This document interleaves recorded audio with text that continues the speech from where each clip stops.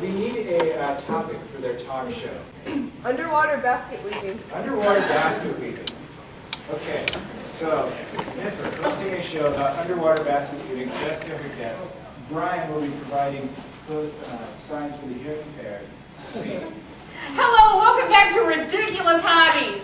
I am Morgan Broadside, and we have a very special guest here. We'll get to her in just a minute. Now, unfortunately, our closed captioning machine is not working this morning, so we actually have a very special guest. He's going to be doing some American Sign Language for you. Please welcome Dave.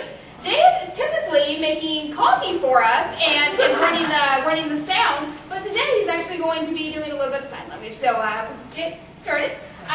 This is a very special guest. This is Amy. Amy wrote a book called Underwater Basket Weaving and You. Now you have some very interesting topics to discuss in this book. Now I was actually interested in your opinion on chlorine in the basket weaving process. Can you explain a little bit about that? I actually do not believe in chlorine. I find it to be evil. My parents are proud Amish underwater basket weavers, and it's a very rich tradition in my family. And the chlorine, we feel, takes away from the purity of the actual weaving of baskets. So we prefer saline. Now, something that I have actually been wondering about, how do you keep the wicker from getting too soggy when you're underwater? Well, it's actually very simple. Before we start to weave it, we put each individual tine of wicker into a wetsuit. And we basically, when it's time, we unzip it and pull it out, and then we just kind of put it in the pattern. That is fantastic. There was actually an audio CD that accompanies your book. It's a great book. It's just a recording of a tisket, a tasket, like 400 times. Now, where did you get that idea? Well, it was actually a cruel joke.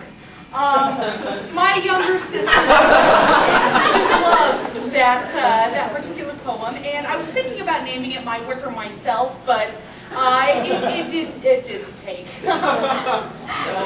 The funny thing about baskets, there are actually several old-time sayings that involve them. Now, what is your opinion on the putting all of your eggs into one basket? Now see, you would never do that unless you happen to be underwater, in which point they would actually stay in the basket. But if you were on land, you see, and you were swinging that basket, well, somebody might think it was homecoming and trip you and, look, you went to the sidewalk. So it's very unfortunate. If it was summer, you would actually fry that egg on the sidewalk at that point. Absolutely. Very dangerous scenario. Absolutely. You could slip on it.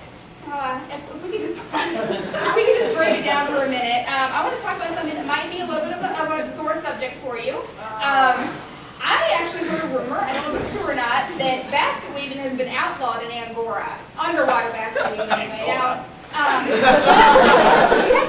technically that's incorrect.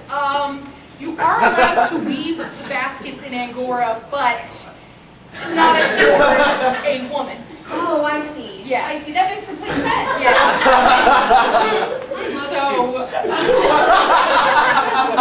Now, baskets are used in several different activities. How do you feel about their use in basketball? Now, see, I find that to be a tragedy because they actually cut the entire bottom out of it. What is up with that? Yeah, it's no longer a basket. It's not a basket.